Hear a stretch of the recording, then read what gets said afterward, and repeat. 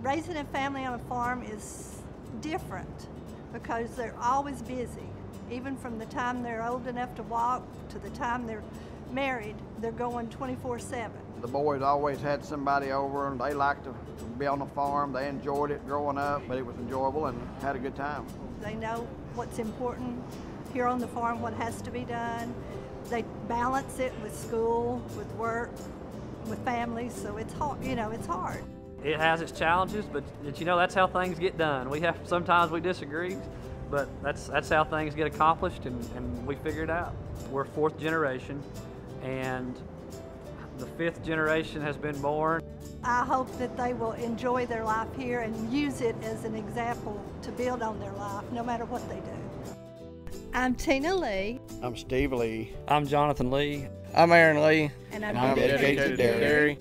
My cows, my milk, and my land.